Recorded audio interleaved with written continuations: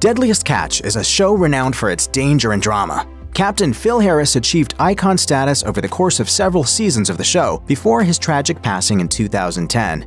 It might seem bizarre to imagine that someone's fancy crab dinner cost human lives, but viewers of the Discovery Channel's popular reality series Deadliest Catch might not be too surprised by that. The 19-season-long show, focusing on the lives and jobs of crab fishermen in Alaska, has featured the deaths of half a dozen cast members over the years. The first such tragedy occurred in 2010 during Season 6, when Deadliest Catch star Captain Phil Harris of the Cornelia Marie suffered a stroke that happened off-camera. As the U.S. Sun reports, he died at the age of 53 after several days in the hospital. Harris's stroke kicked off a run of episodes that focused on his health and the reactions of those who knew him. The first of these episodes garnered 5.4 million views according to the New York Times. Harris was placed in an induced coma and later woke up following surgery. Sometime after this, however, he died from an intracranial hemorrhage. The July 13th episode, Redemption Day, showed Harris during his final days. The subsequent episode, Valhalla, dealt with the aftermath of his death. These episodes were followed up with an hour-long tribute episode titled Captain Phil Harris Remembered. Clark Bunting, president and general manager of Discovery, told the New York Times, "Most of the fans know what the unfortunate ending is. I think this is a collective opportunity for people to express their condolences." While fans of Deadliest Catch could never have foreseen that Phil Harris would suffer a stroke and die as Season 6 was filming, people reported that he suffered from poor health and lifestyle choices for years. He wore his body down over time through smoking, high-calorie meals, pots of coffee, cases of Red Bull, and more. He suffered a pulmonary embolism in 2008, a life-threatening blood clot in the lung.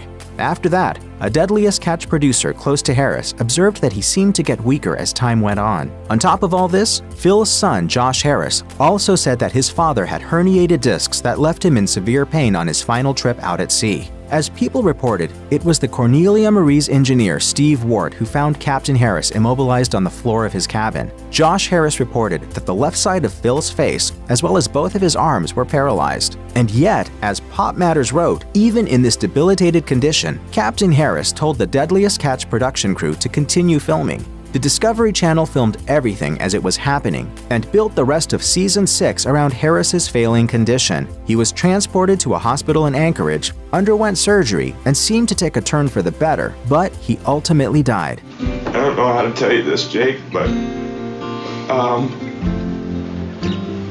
we lost Dad, dude. As Deadliest Catch footage shows, Phil Harris and his elder son Josh butted heads, challenged each other for dominance, and played pranks on each other. But when push came to shove, the two came together. In a 2010 People article, Josh Harris describes being grateful for the time that he and his father had while he was in the hospital in Anchorage, saying, "We had 9 days total that we were there to enjoy a few moments with him. We had our closest people there, and it was awesome." On that same note, Captain Harris's closest friend Dan Mittman spoke positively about the upturn that Harris displayed following his surgery. He explained that, regardless of the tragic outcome, him being awake and aware long enough to be able to say goodbye to those closest to him was a miracle in itself. People describes how Harris more or less passed the professional baton to his children. His son, Josh, said, "My life goal was to show him I could be a man, and I could fish, and I did the best job that I could, and he recognized that as being a good job and gave me kudos." Harris's younger son, Jake, said, "I'm going to be looking at that captain's chair in a different way. I just didn't expect this to happen so soon. That's definitely something where I would take over and take the responsibility."